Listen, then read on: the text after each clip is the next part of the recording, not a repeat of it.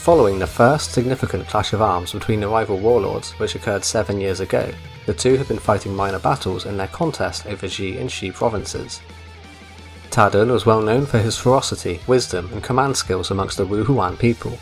He not only ruled over the Wuhuan and Liaoxi, Yubi Peng, Yuyang and Shanggu, but also supported Yuan Shao in the ongoing power struggle. Despite numerous setbacks, the White Horse General still had a large army, which could cause trouble for the scion of the esteemed Yuan clan if not finished off. After his recent military defeats, in addition to famine in his lands, Gongsun Zan decided to secure his supplies by building a fortress at Yijing, where he, his family and generals lived. There were 10 moats around the fortress, guarded by large towers with iron doors scattered around on top of mounds. He had huge supplies of grain stockpiled to live out the civil wars, but he allowed his army to act independently, thinking they would fight harder as they had no other choice. It turns out many of them killed their commanders, then surrendered, or died easily whilst fighting. Wang men switched sides, then led 10,000 troops against his former master, but Tianyu was able to shame him into retreating. In time, Yuan Shao's 100,000 Wuhuan forces and 7,000 Xianbei cavalry reached the gates of Yijing, but the fortress withstood several attacks for years, up until 198. Gongsun Zan had a plan to break through the siege to attack Yi, cutting off Yuan Shao's line of retreat, forcing him to abandon his attack.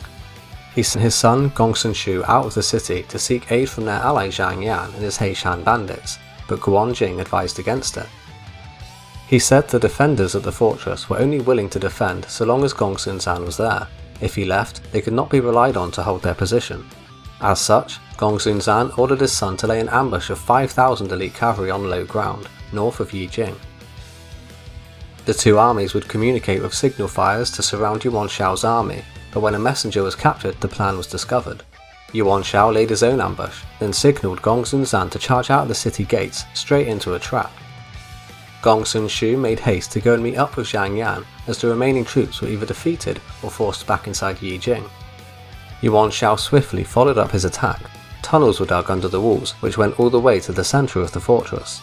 They had support beams which were later set alight, causing the walls to cave in and the towers to crumble.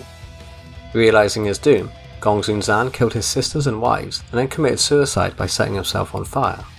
The invaders climbed into the citadel, then cut off Gongsun Zan's head to have it sent to Xuchang in order to report victory to the imperial court. Guan Jing felt his advice had doomed his lord, and expressed regret that he could not convince him to stay in the end. He rode his horse straight into the enemy army to his death, intending to follow Gongsun Zan into the afterlife. Dian Kai also fought during this battle, where he was ultimately killed in action. By the time Gongsun Shu and Zhang Yan arrived with 100,000 troops, the citadel had fallen, and their commander had committed suicide. Gongsun Shu eventually met his end at the hands of the Tuga, a Xiongnu tribe. By early 199, Yuan Shao had completely defeated Gongsun Zan and held absolute power over the 4 provinces north of the Yellow River. He established an alliance with the Wuhuan tribes on the northern frontier, then turned his attention towards Cao Cao.